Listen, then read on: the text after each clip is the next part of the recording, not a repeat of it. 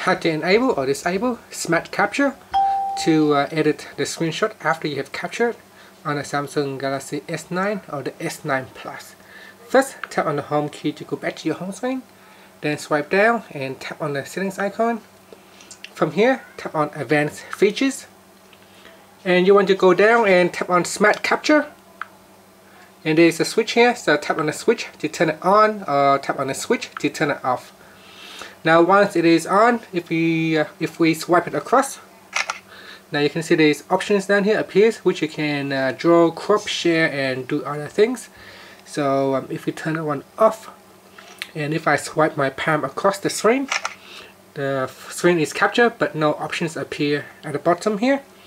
So if we turn it on, then we have additional options that we can perform, like such as scroll capture as well.